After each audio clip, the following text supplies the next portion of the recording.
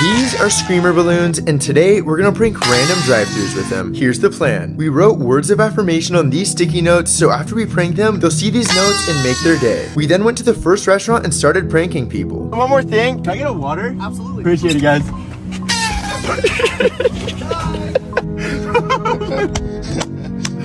Wait, could I also get an ice water? Okay, thank you.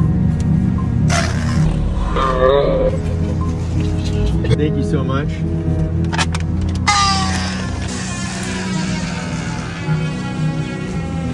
Then the store manager came out and wanted to have a chat with us. We'll take the trash. Do you want to keep the note? I don't mind it. Okay. It's just a balloon. I thought it was a carrot, honestly. Now we're gonna take this one step further and do this again with money attached to the end of the balloon, so stay tuned for the next video.